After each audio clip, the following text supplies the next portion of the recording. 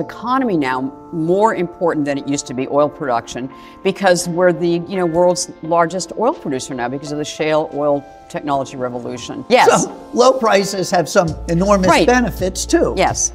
I'd never worry too much about that because ultimately supply and demand work itself out. As we like to say, nothing cures low prices like low prices.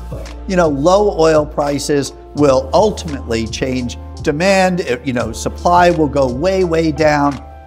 And of course, prices will normalize. It's another, pin in the balloon, so it really hurts at this time. And of course, by the way, if they put a generation of shale drillers out of business, another generation will reappear when oil's back at 50 or 60. Basically producing full out.